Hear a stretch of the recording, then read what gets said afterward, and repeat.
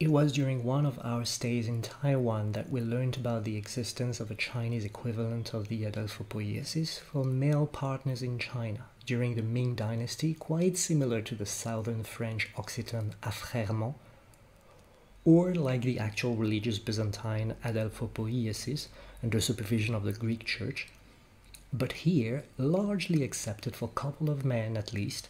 in the Fujian province. Continental Fujian province has historical and cultural links with Taiwan's populating and Chinese settlements,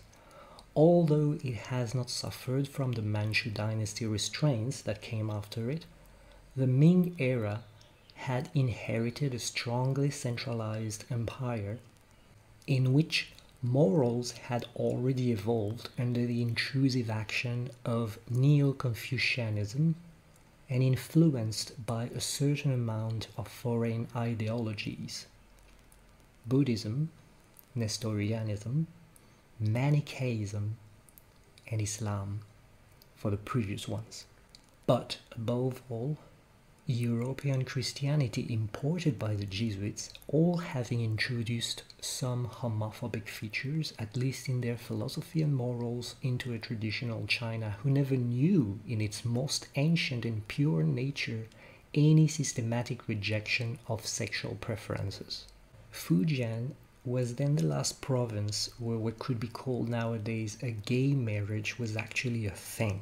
before westernization of China during the Manchu dynasty of Qing. Then, in a more brutal way with the rise of the Republic,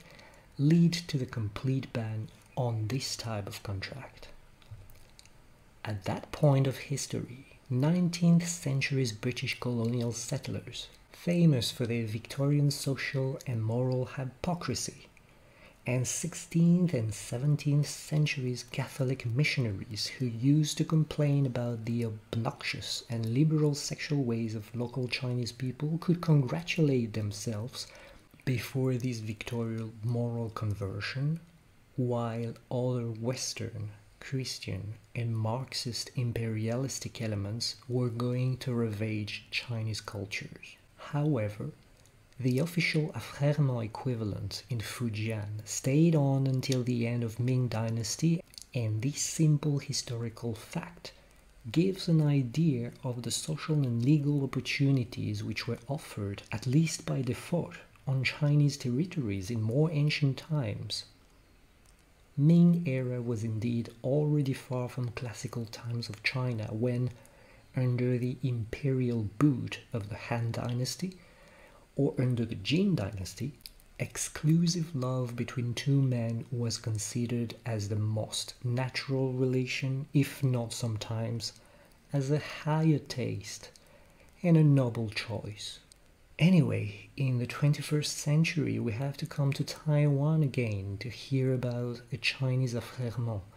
far before the new Taiwanese laws on same-sex marriage. This says so much about the mutual impoverishment of the modern historical consideration between identitarian post-Qing China and westernized ideological globalism, which has been reshaping the world's comprehension on the last 3 centuries in the least intelligent and the most dualistic way.